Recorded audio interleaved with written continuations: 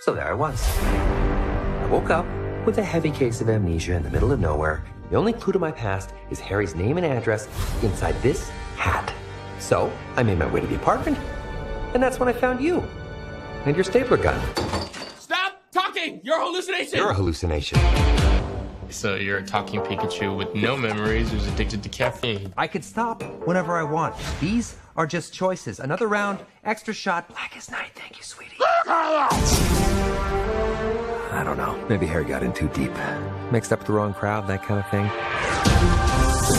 Look, you can talk to humans. I can talk to Pokémon. And if you want to find your pops, we're gonna need each other. No, I don't need a Pokemon. What about a world-class detective? Ah, my clues! What is all this?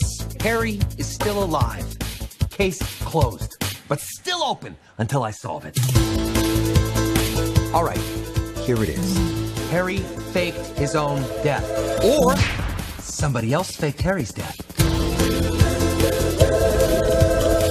Or Harry faked somebody else's death. That last one doesn't work at all.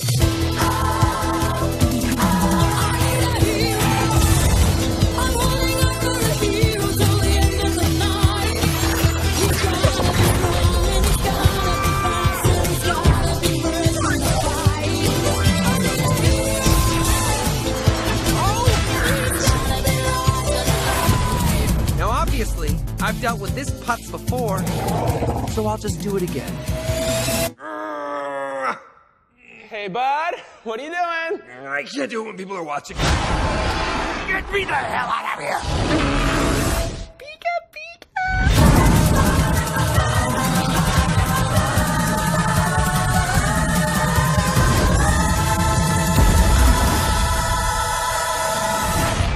That's a twist. That's very twisty. Get him! He's barely moving. Don't tell him that. Oh, he's on a bike. Quick, get in front of him. Stop. Oh, no. He's going down hard, Tim. Should have worn a helmet. So there I was. I woke up with a heavy case of amnesia in the middle of nowhere. The only clue to my past is Harry's name and address inside this